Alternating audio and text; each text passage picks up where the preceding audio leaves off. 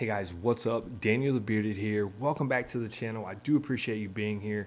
Go ahead and smash that thumbs up. Subscribe to the channel. Ring the little bell, let you know when I drop new content, beard product reviews, tips and tricks, maintenance, blue collar content. We're going to help you get your best beard and do some cool stuff along the way. So if you find any interest or value in that, make sure you subscribe. It helps out the channel tremendously. So as I said, we do reviews here. Today's video is going to be a review on a company that up until recently, super underrated in the beard community, beard game, beard world, but now they're making waves and they're going to carry that into 2022. So I would pay attention to Jay's Beard Essentials going into 2022. Don't miss out on what's going on. The fill and beard is amazing. The scents are even better. He's using stuff that a lot of people consider exotic, but now have become pretty mainstream. So with that being said, we're going to be releasing the new scent, 88 mile an hour. Yep, that is a tribute to Back to the Future. You see the DeLorean, you see Marty McFly, all that detail in that holographic label.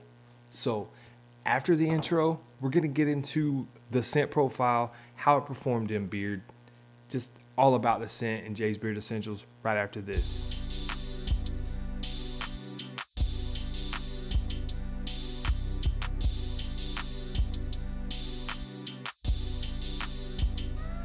As I said, we're dropping 88 miles per hour from Jay's Beard Essential.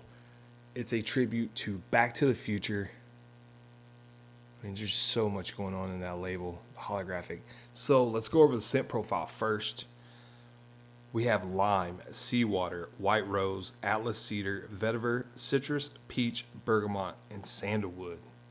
Just all that going on in there. We'll go over the carrier blend as well. We have emu oil, meadow foam seed oil, sweet almond oil, amla oil, rosehip oil, benraj oil, kukui oil, ostrich oil, sunflower seed oil, and castor. This is a medium carrier blend. It's a medium oil. It'll work pretty well in just about any beard. It's not too heavy. It's not too light. It's middle of the road. It's a nice feeling beard. I enjoy it. So the scent profile, as I read off, it's hard to describe, but in bottle, you get clean, fresh, citrus, aquatic notes. I mean, it's a really nice cologne scent. It's not overbearing. It's not overpowering. It's not a punch you in the face. It's just a really crisp, clean, aquatic cologne with a citrus kick. In beard, after it dries down, you're still getting that crisp, clean cologne, but you get a little bit more of the citrus. Really comes to life in beard. For the butter does not have the ingredients label, but it's the same. You can go on the website. It is the same butter that he uses in his normal line as well. The scent is consistent. Very nice, creamy, poured butter. Finger just glides right through it. I mean, it's really nice butter.